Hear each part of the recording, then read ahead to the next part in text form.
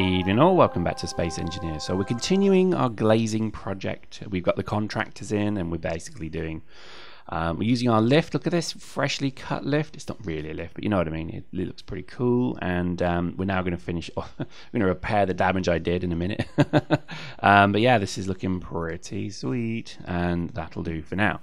I think as well, we're going to maybe kind of speculate on what's coming in this game. I think I'm really quite excited to see what's going to come with it. I think already it seems to be building quite a following on the various social medias. It seems to be building, I've got the wrong way around again.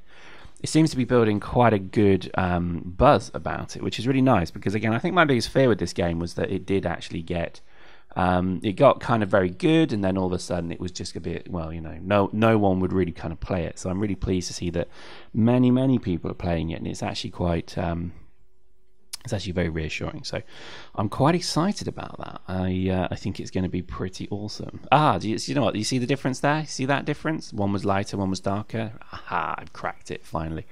I'm just terrible at computer games. I really am. It takes me about 3 or 4 goes to figure it all out. But so there we go. Look at that. It's looking pretty sweet, isn't it? It's looking pretty awesome.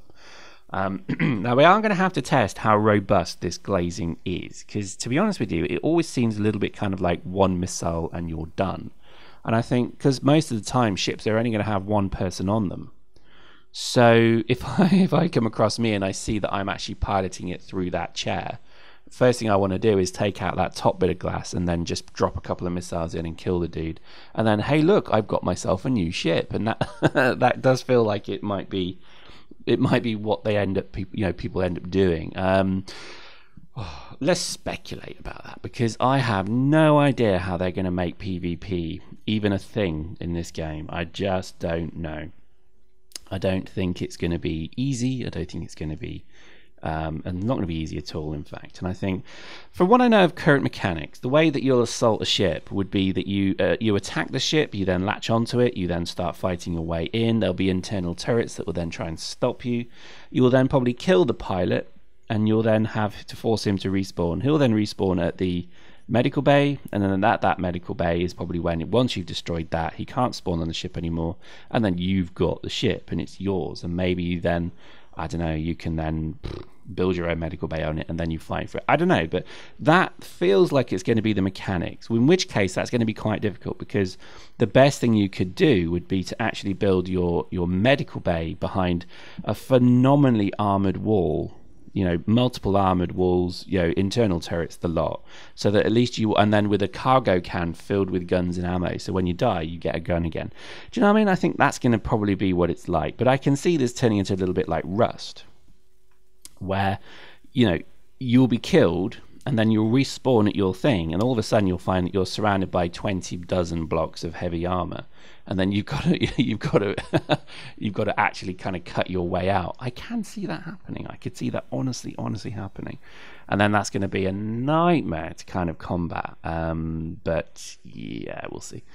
I don't know. I think it's going to be fascinating. I think the whole internal turret mechanic seems quite cool. I do like the thought of that, and I'm really quite keen to see how that works. But again, this could be this I think is more further stuff. I think this is further down the road content. I think for me the biggest thing they need to do now is to make large turrets work, and maybe make them automated, and make it so that you can then join factions and then you can go and hunt dudes. Like in StarMade, you could actually go and enjoy a bigger universe than this feels. And you could then have stuff spawn, so it could be enemy pirate ship and it comes to attack you, and all it does is it will just shoot missiles at you, and then the AI will say, I've run out of missiles, I'm leaving. And that's fine. It doesn't have to border you yet. Do you know what I mean? But it gives the ships reasons to then fight each other. It gives you then the reason to actually arm your ship properly. Because you may have to obviously build a stock of ammo. You may have to build obviously weaponry feeds. So the conveyor system probably is needed first. You'd need to maybe sit the turret on top of a conveyor, and then that conveyor sits right by the assembler, so that when ammo is made, you can then just drop it into that conveyor, and then have a little sign that says 2 guns, and then you put your ammo and your missiles in that, and it just goes all the way to the missiles and the guns. Not going to be easy. Not going to be easy in the slightest, but I think it's going to be very, very fun to work all that out. Already I'm quite excited. And there we go, look at that. Our mighty Conservatory of Doom is done, and that looks pretty mediocre, I think you'll agree.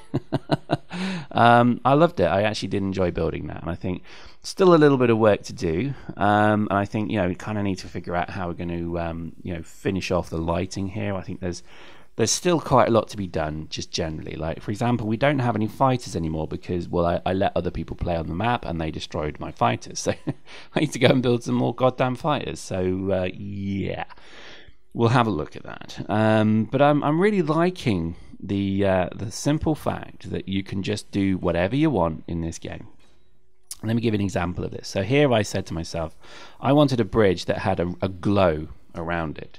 And you'll see how I do this in just a moment. But in essence, this is something I wanted to build into the game so that when I played the game, obviously this room has a very particular feeling to it. And you'll see how we do that. So if I go to my screen here and I press K, I then bring up my control panel and I can find the latest lights. So that's them there. And what we can do is we can set the color of them to be something different. And then we can set the radius, the fall off, etc., intensity, etc.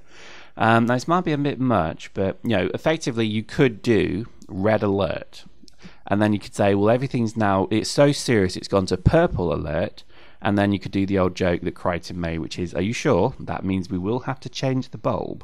So that would mean you have to come in here and change the bulb. I do like that. But there we go. So that's, it's a bit much, I know. But look at that. That's pretty sweet, isn't it? We haven't done enough of this yet. I think a lot of the game's best builds are made to look good by the lighting. And at the moment, we've been very, very frugal with lighting, just because lighting is such an emotive thing. So we've got lights on the inside and outside, and they all need to go. I'm actually going to sit and grind them all off.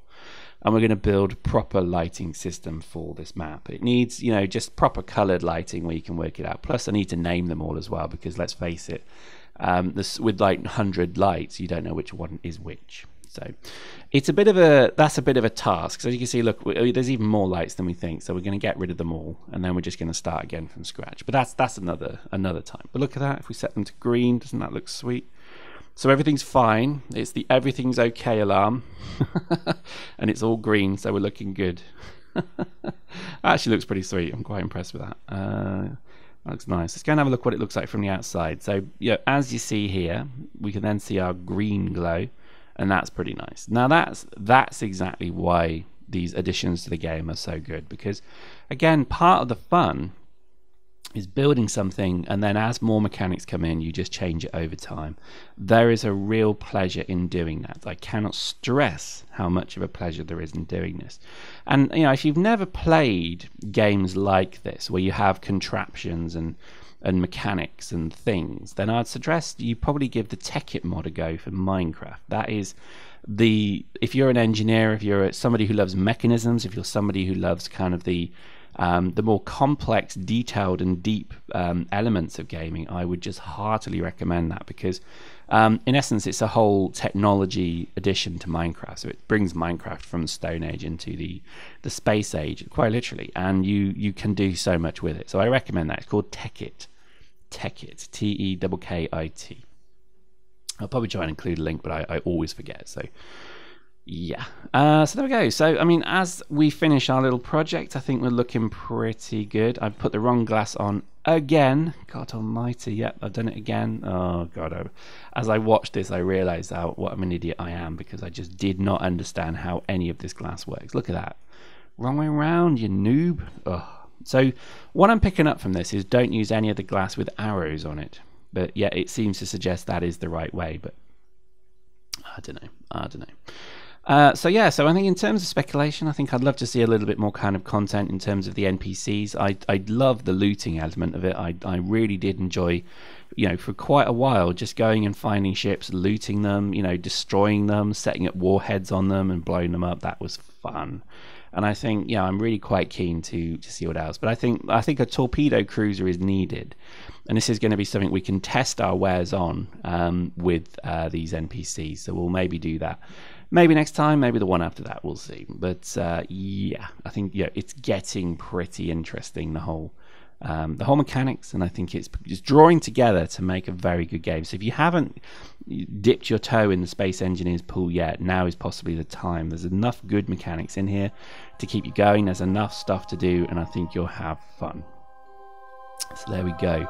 Hope you enjoyed that. We'll see you next time.